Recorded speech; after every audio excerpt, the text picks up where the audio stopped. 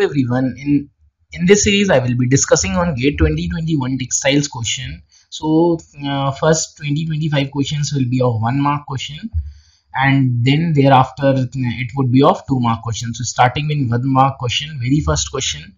This question says the gummy substance present in the raw silk is option A, that is given is serine, B fibroin, C keratin, and D, that is sericin.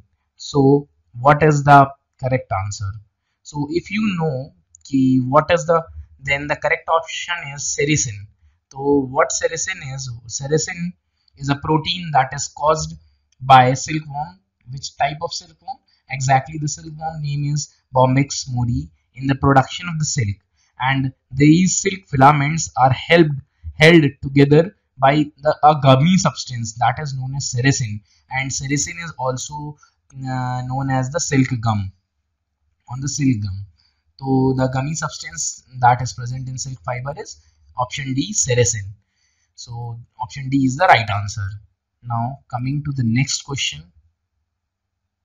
So this question says the technique used for producing viscous rayon is melt spinning, wet spinning, dry spinning, and last one is dry jet wet spinning. So if you know what these different spinning methods are, and then you can distinguish which technique is used for which fibers. So if we talk about melt spinning, the melt spinning is generally used for filament and staple type of fibers, and whereas dry spinning is used for only filament, and wet spinning can be used for both these filaments. If we talk about the spinning speed of everything, then the spinning speed of melt spinning is around 2500 to 3000, and it is similar, whereas wet spinning, the spinning speed is comparatively slow. So if we talk about melt spinning, it is used for the production of polyester, generally synthetic polyester, nylon, olefin,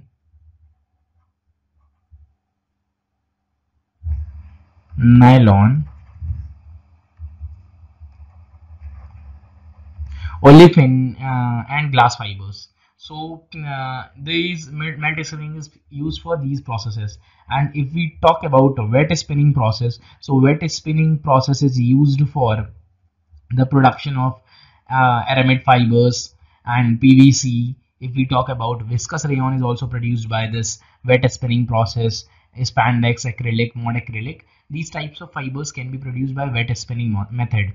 And if we talk about dry spinning method, then dry spinning is used for production of acetate, triacetate, and some other type of acrylic and mod acrylic or spandex kind of fibers. So basically these are used for acetate and triacetate. So our question says the technique used for producing viscous fiber. So viscous fiber is produced by wet spinning process. So option B is the correct answer. So looking forward to the next question. So it is also a 1 mark question. It is NAT type of question that says, assuming the atomic mass of hydrogen to be 1, carbon 12, nitrogen 14, oxygen 16, the molecular mass of a repeat unit of nylon 6 fiber is.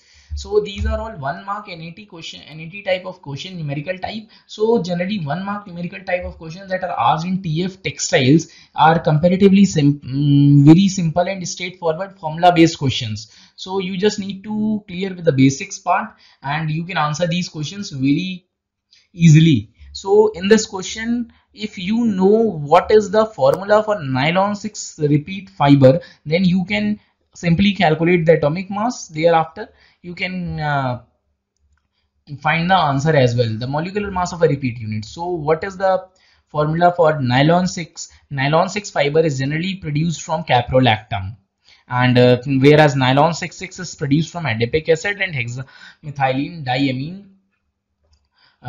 So caprolactam is used as a raw material for nylon 6 fiber. So coming to the repeat unit of nylon 6 fiber, so the formula for nylon 6 is CH2 की power 5 CO here NH. So this is the basic repeat unit of nylon 6 Just you should know what is the repeat unit. Now you can easily answer this question. Now how to find that? See how many carbon elements, तो C की power 5, C6 hydrogen 10 11 H11. And if we talk about 10 11, if we talk about oxygen, then oxygen is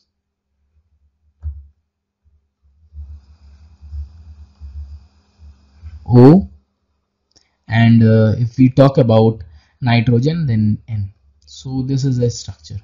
So if we calculate it directly, then we can say that for NH it is 14 plus 1 plus CH2 is 12 plus 2 14. CH2, the weight of CH2 is 40, not 40, it is 14.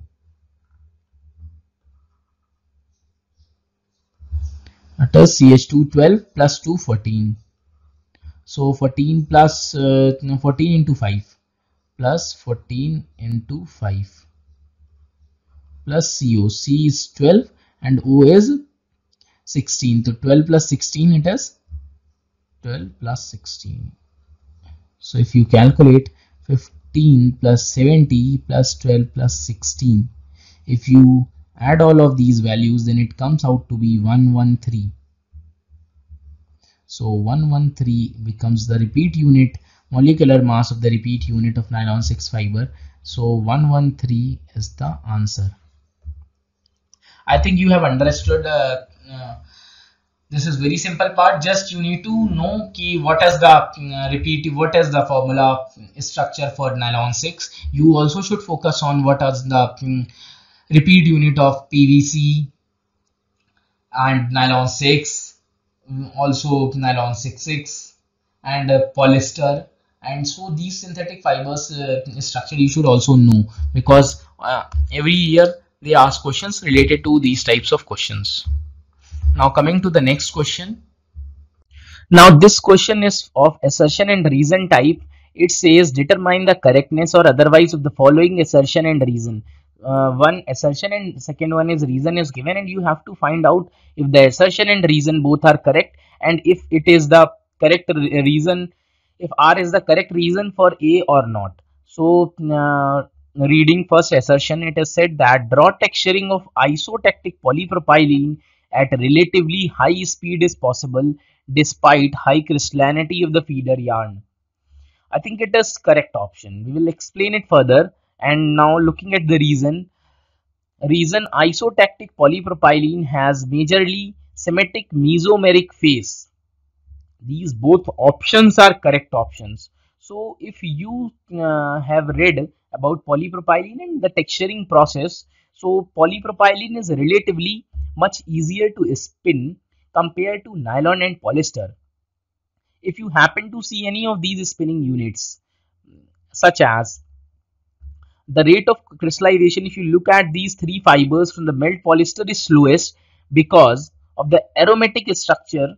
The rate of crystallization is very slow, but the rate of but if we talk about both nylon 666 and polypropylene, which is of course an isotactic polypropylene, it is a textile grade material. The rate of crystallization of isotactic polypropylene is very high.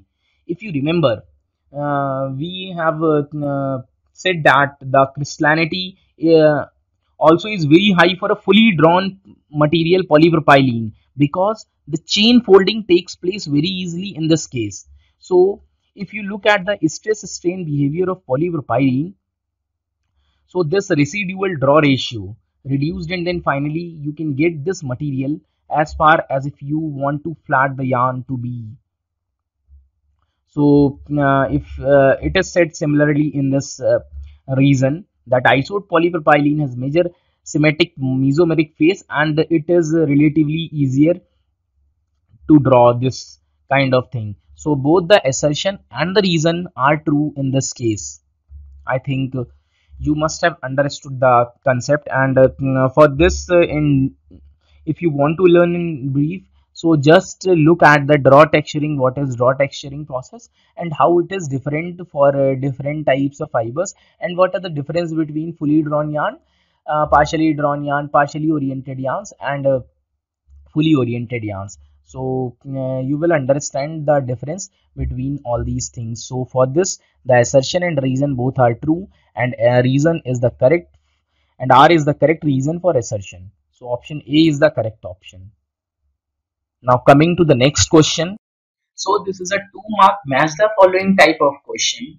In this type of questions, group 1 and group 2 are given, and you have to match the correct options depending upon the similar properties of in this type it is different fibers that are given, and you have to, and in group 2 it is their applications based upon the specific fiber, and you have to match the application of the given fibers. So it is said that match the fiber with its applications. So the option one, group one, it is polypropylene, Kevlar, nylon, 6/6, and Nomex. So these are the four options given, and their and in group two, their applications are used as mountaineering rope, firefighter suit, bulletproof jacket, and geotextiles. So if you know that for Kevlar. So if we talk about Kevlar, so Kevlar is an aramid fiber, and it is very strong and lightweight. And talking about the application, why in which applications Kevlar is used? So Kevlar is used in aerospace engineering, body armor, bulletproof vest, etc. So bulletproof vest, Kevlar is used in bulletproof vest. So option for Q, it is 3. One by one we will use. And talking about Nomex, whereas Kevlar and Nomex are aramid fibers, these are meta-aramid and para-aramid fibers kind of things. So if we talk about Nomex, Nomex is used in electrical laminates such as circuit boards, and also it is used in fireproof structures. So Nomex is used in firefighters suit. So for S it is 2. And if you talk about nylon 6/6, so nylon 6/6 is basically formed by the condensation reaction, and is basically used in ropes, mountaineering ropes, because of its high strength value. So for R it is 1. And polypropylene is used in geotextiles. So you have simply matched all these things. So P4, P4 P4 is in two options. Q3. Q3 is only in B part. So B is the correct option, and for R it is 1 and S it is 2. So this option B is the correct option. I think you must have understood by now how to match their application. So individual fibers along with their applications are very important for gate point of view. So now coming to the next question. Molecular weight of a polymer is determined from Mark-Hoving equation using the coefficient K is 11.5 into 10 ki power minus 3 milliliter per gram, and exponent A is 0.73. If the measured intrinsic viscosity neta of the solution is 6 into 10 ki power 2 milliliter per gram, then the value of m into 10 ki power 6 rounded off to two decimal places is. So we have to use Mark-Hoving's equation in this question. If you have read about Mark-Hoving's equation, then the Mark-Hoving's equation says that neta is equal to k m ki power n. This is Mark-Hoving's equation. So neta is equal to k m ki power n. So if we write the units that are given as neta is viscosity is given as 6 into 10 ki power 2 milliliter per gram, and K is said to be 11.5 into 10 ki power minus 3 milliliter per gram into m ki power m is not given. M key power a, here a is n is the exponent, and in this case it is the exponent is a, so it is a. We can write a or n, this is exponent, so m a key power a is said to be 0.73. If we write this, so this got cancelled, and what we are left with is m key power 0.73. This will come and divide. M key power 0.73 is equal to upon 10 key power minus 3, it will come to the denominator, then it will become 10 key power 5. So it will come out to be 6 into 10 key power 5 upon 11.5. If we take ln both sides, so taking log both sides, log to the base e both sides, taking ln both sides,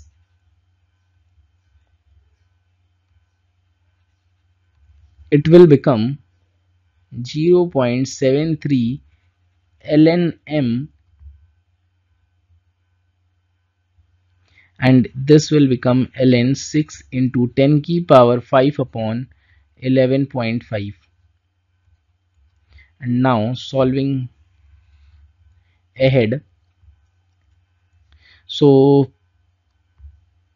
if we solve this, then it will 0.73 ln m, 0.73 ln m. If we solve this, ln 6 into 10 key power, ln is basically log to the base e, so if we solve this, then it will come out to be around 10.86. And so what is the value of m? It will be 11.86 upon 0.73. So ln m will come out to be 14.87,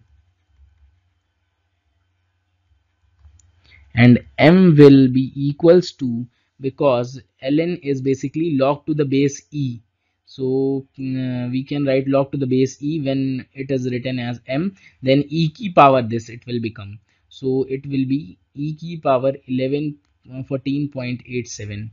so when we solve this, e key power e is exponent 2.71, the value of e, you can write this easily using the gate calculator that is given in your examination, gate calculator. So you can use you can do this with the help of the gate calculator, and when you will solve this, it will come out to be 2.87 into 10 key power 6 and 10 key power minus 6.